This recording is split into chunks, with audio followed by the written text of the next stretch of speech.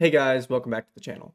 A very important question I get asked a lot about is hosting and where I'm hosting my N8N. I feel like there's a lot of confusion about where and how to host and ultimately what is the best option for you. And in this video, I'll show you 3 cost-effective ways to self-host your N8N workflows. And at the end, I'll give a full cost breakdown for you to make the best decision for your situation. So if you're tired of execution limits, want complete control over your environment, or you're just looking to reduce costs as much as possible, this video is for you. Today I'll walk through setting up 3 separate ways to self-host your N8N. We'll go through Elestio, Railway, and Docker. These 3 will give you complete control of your automation platform, and by the end of this video you'll understand the pros and cons of each and how to set them up. So by the end you'll have a self-hosted version of N8N without breaking the bank. And stick around to the end to get the full cost breakdown. So if you've made it this far, I'm sure you understand the cloud-hosted version of N8N and the plans that go along with it. You can even hop over to their website. You'll see that they're pretty explicit with their prices, and the true benefit of the cloud-hosted version is how easy they make it to get started. With a few clicks, you can be up and running, starting your own workflows.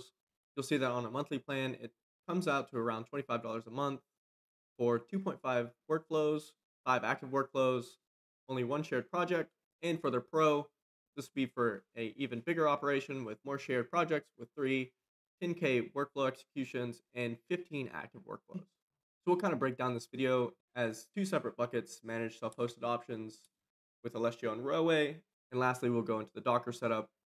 So let's go ahead and jump just directly into Elestio. Elestio is a managed hosting platform for open source applications such as N8N, and they do have a free trial option for you to be able to try it out and see what you think of it for yourself. So let's go ahead and click the free trial, and they give you multiple different sign-in options: Google, GitLab, GitHub.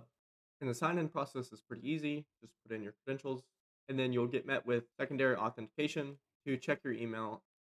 And once you get the email, you may have to check your spam. I did have a problem when I initially signed up with it going to spam, but perhaps they fixed that issue, and I'll just verify email, and you will be met with the dashboard of Elestio. You see that they have multiple different options. As I said, this is a managed hosting platform for all open source applications. So anything open source, you'll probably be able to self-host with Elestio, such as Postgres, Kafka, and N8N. You can go ahead and search N8N here, and they have a N8N instance natively within Elestio. So you can select, and you'll see that it gives you different options for the service cloud provider, Hetzner, which we'll be using in this video, AWS, Scaleway. You'll also need to select the region. Now I'm in America. And then it also gives you ability to select a service plan. Now don't worry if you select the wrong one or you need additional capacity. You will be able to change this within your project. You'll also notice on the right that it gives you the estimated hourly price and the monthly price, which is the monthly average of it running 24/7. So you won't need to worry about whenever you're closing this down that your execution stop running. So if you make a workflow active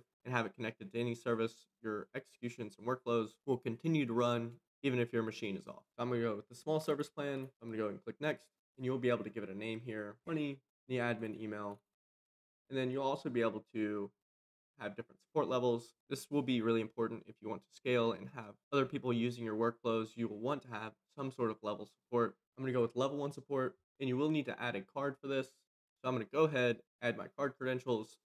Once that is set up, you'll make it to this where your Elestio account is under review. And Elestio is very good about sending email notifications about your projects. So you'll see, hey, your card has been successfully linked. Your account is currently being reviewed.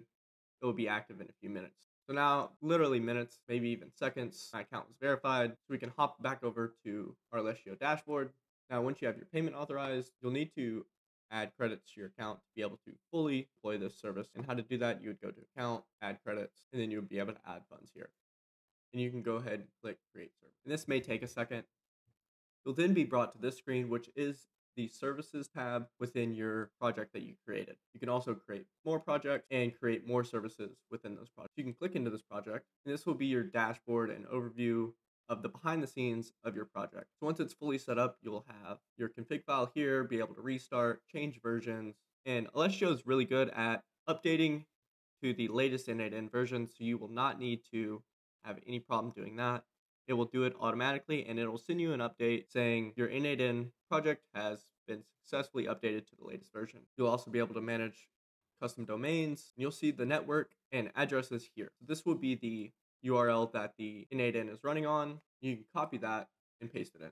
and you'll be met with the normal sign up process that you're used to. You'll only have to sign in once. One thing that I will go over is if you are trying to use the famous MCP tool within N8N, you'll need to update your configuration file here, and you'll keep it in Docker Compose. And just scrolling down just under this payload size, you'll paste in N8N communities package allow tool usage is set to true. And that will allow you to use the MCP community node. And you'll obviously need to update and restart from there.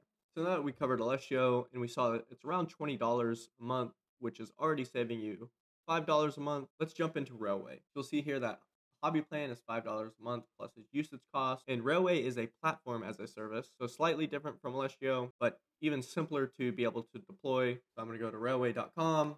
The easiest way to do this, you will need a GitHub account. If you don't have one already, I highly encourage getting GitHub, as it's going to be helping you a ton if you're just now starting this no-code development journey. You'll need to get one eventually, so might as well just do it now. And we can go to their pricing tab first, and we see that they have a hobby plan for $5 a month, 8 gigs of RAM, which is more than Elestio, single developer workspace. And then they also have a $20 a month pro plan, 32 gigs of RAM, unlimited team seats, 30-day log history. However, this hobby plan, good enough for most of you. So let's go ahead and choose the hobby plan, and you can sign up with GitHub. And once you're in, your dashboard will look very similar to this. And you will need to sign up for a plan to be able to successfully do this. And it is a $5 charge upfront. So once you've got your plan set up, you can go to new. And then once you're in here, you can deploy a template.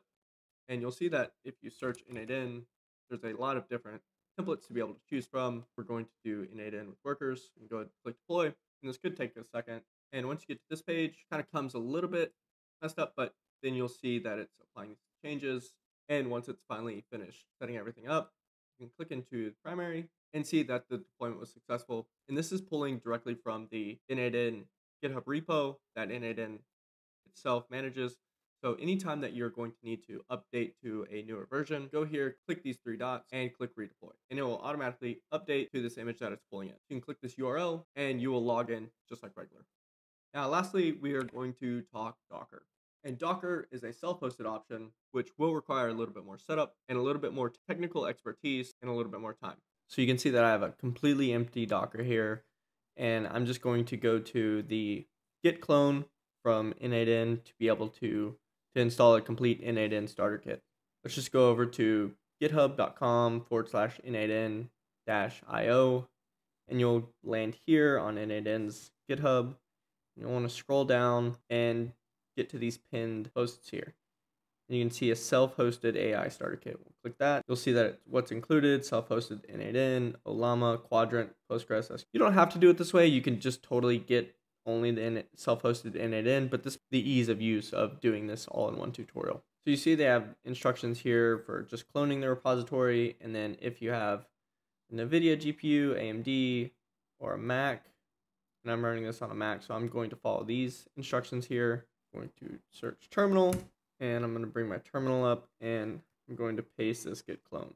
I'm going to run this, and it's going to be cloning all the files within that GitHub repository.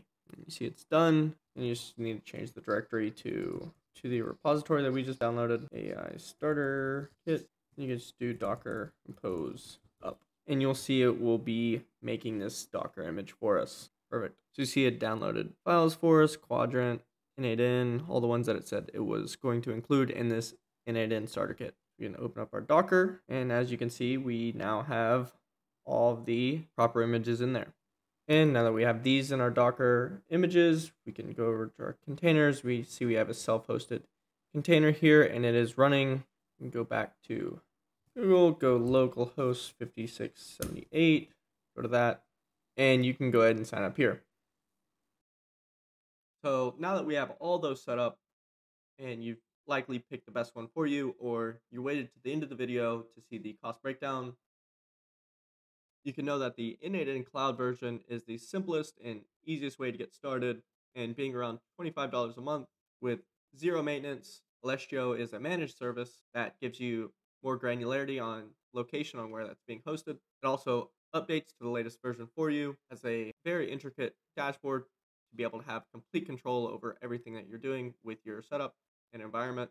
Railway is a very simple deployment with 5-minute setup, built-in scalability. However, you will need to update your image based on latest updates from N8N. And Docker, While it does require a little bit more technical expertise, there is no limits, complete control. However, with that complete control, you will have to know a little bit more hands-on about running images, containers, and hosting that yourself.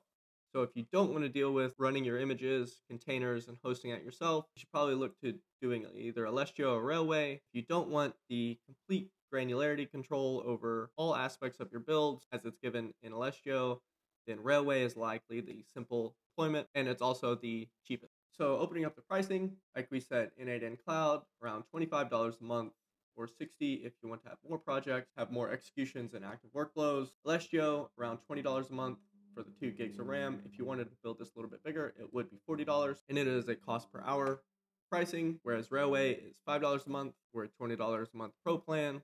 And then Docker, even though it's free, you will have to host it as well as have a URL with it, and that will end up being probably around $5 to $15 a year, depending on who you set that up with and how you set it up. And guys, that's it for today's video. Hope you really enjoyed it. If you like this content, got any value from it, like, subscribe, join the community, which will be linked below. And until then, see you guys.